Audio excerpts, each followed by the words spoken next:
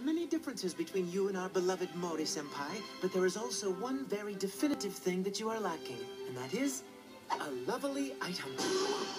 A lovely item? Kasanoda, I would like to introduce you to a lovely item named Mitsukuni.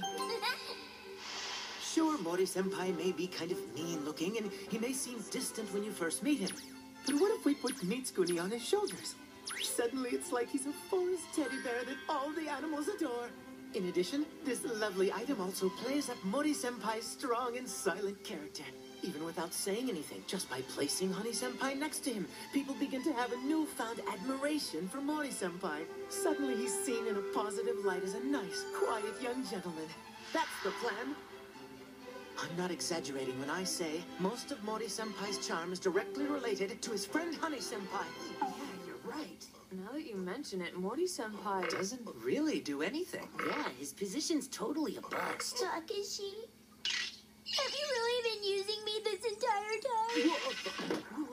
I'm sorry, but Honey-senpai is on a long-term lease to Mori-senpai right now, so I can't let you borrow him. Is Tama-chan telling the truth? Are you renting me? Don't worry, I'll come up with something to take his place.